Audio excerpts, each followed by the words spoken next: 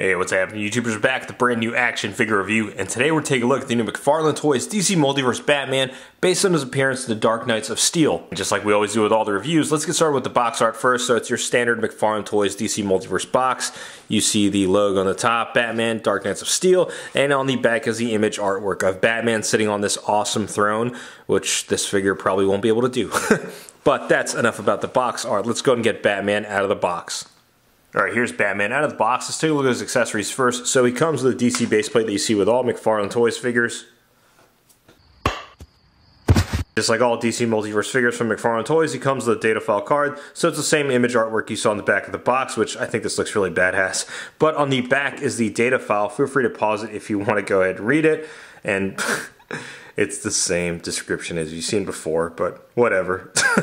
Does come with one weapon accessory, and it's a sword, and I gotta say I really like the paint finish of this sword. It looks amazing and all the details and patterns in there. And the reason why I'm mentioning this is because I haven't been too impressed with some of the swords they've come out with this year. For example, this Donna Troy sword, you know, with all due respects, this just looks like a 3D print. Like, side by side, you can see what a little bit more paintwork can do to bring out the sculpting work of a weapon accessory. And like this one could have used a lot more paintwork, but yeah, this one I'm highly impressed with. This looks amazing. The only thing is it's kind of warped, so I have to kind of heat it up to fix it. All right, now let's look at the figure itself, and we get started with the head sculpt first. And I gotta say, I'm thoroughly impressed with the sculpting work of this. It looks awesome. Has that like beaten down, battered look, like different damage done to his helmet, which looks awesome. I'm thoroughly impressed with the sculpting work. It looks awesome to me. It kind of has like that Magneto thing on his cheeks. Someone in the comments below is going to correct me what it's actually called. But I like the sculpting work of it. The funny thing is when I first saw this figure and the head sculpt, I initially thought it kind of gave off that same vibe of the Ben Affleck Batman that came in that movie Flash figure. Like kind of gave the same vibe as this, but obviously the Knights of Steel figure looks way better than this head sculpt, but it just reminded me of that initially. But yeah, this looks way better than that. Now that same level of attention to detail in the sculpting work of his head sculpt is represented throughout the rest of the figure. I think the armor looks great, as well as the other pieces on him. The only thing that one could argue is that the paint work could have been a little bit better on some of the armor, which you could argue there could be a little bit more wash, but overall I think it looks fantastic. And then taking a look at the back of the figure, you can see a sheath is inserted in between the cape. And speaking of the cape, I actually like, it's not a neutral cape, but it's windswept, but at a subtle direction. It's towards the left side, but it's not ridiculously towards the left if we've seen in other figures.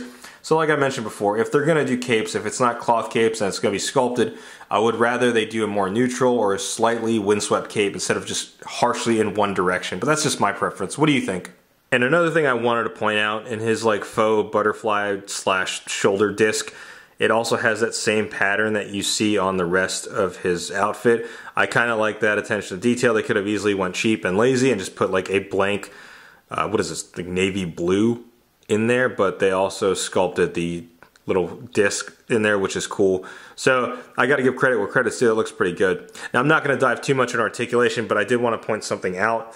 I do like how they put the shoulder cut underneath the pads, because I can't tell you in other figures before where they have the pads molded or glued onto the shoulder, and when you swivel it, it kind of over time it'll wear out and fall off.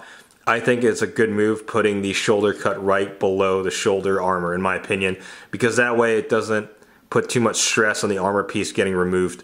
Right now, I'm just going to jump right into size comparisons, and first size comparison, here's the Dark Knights of Steel Batman standing next to a couple other Batman variations we've gotten this year. We have the Gladiator Batman on the left, which has been one of my favorites, and like I said, this might be my #1 for the year, but I don't know yet. Well, we'll see. And on the right side is the Batman Page Punchers fighting the Frozen version, which I really like this one too. It's a toss-up which one of these Batmans I like, but it's crazy to me, like the different variations of Batman we've gotten this year. And you know what? I'm all for it. And looking at all these side by side, like it comes down to these two. I really want to like this one more than the Gladiator one, but the Gladiator one just has so much better attention to detail and paint work. But the only thing that's keeping this one better is the cape. Like this one is what I'm talking about when I'm talking about just harsh directions of cape. Like it needs to be neutral in my opinion, just because that way it gives you more range with posing as opposed to just one direction being swept.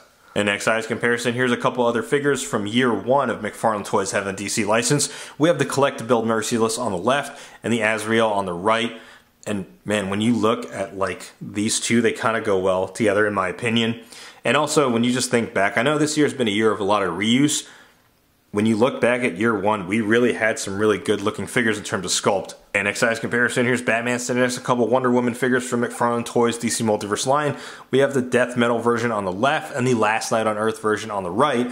And speaking of Wonder Woman, how about that announcement? We finally have first look at the classic Wonder Woman from McFarlane Toys. And now time for a random ass size comparison that only one other person in the world understands this reference to. And sorry if you do get tired of seeing this random ass size comparison, but not really. Sorry, not sorry. Anyways, still keeping it under the McFarlane Toys brand. Here he is standing next to a couple of My Hero Academia figures. We have Deku, not Todoroki, and Ochako. My shit in heart. Alright, some more thoughts on the figure? I like it a lot. I'm glad they're kind of doing like these different variations of Batman because I'm a huge fan of Batman. And like my title said, we're essentially in a renaissance period of Batman figures being made because if you look at the 90s, there were so many different Batmans being made, and I kind of think that's what's happening right now at the McFarlane Toys DC Multiverse line. And I know, for some collectors out there and DC fans, they don't want all these variations of Batman. You want more variety in the line. And conversely, I'll say that's been happening this year even more so than before. When you look at all the characters they've been fleshing out in the line, like Captain Atom, Blue Beetle, Booster Gold, Alan Scott, Green Lantern, Hawkman, and it just keeps going. I think with the Collector Edition line, we're going to see much more variety with different characters people want. And on the flip side, to us Batman fans, we're getting more different deep-cut Batmans like Dark Knights of Steel Batman. Which, again, I really like this figure. I don't know if I'd put it over the Gladiator Batman, but it is going to be in my top 10 for sure. But the next Batman I'd like to see them make is Ninja Batman. Now, I know Mattel did their own Collect and Connect version a couple years ago, but I'd like to see McFarlane Toys take on it, especially with their sculpting work and their track record. I mean, I love Gladiator Batman and the Fighting the Frozen Batman, and this is definitely up there. It'll definitely be on my top 10 list. But anyways, let me know what you think in the comments below. YouTubers will be picking this up. How are you feeling about the different Batmans in the line? And do you think they're doing enough now with the other characters because they just announced the classic Wonder Woman? Let me know in the comments below. And like always, if you like what you see, be sure to hit that like button. If you haven't already subscribed to the channel, go ahead and subscribe. Thanks for watching.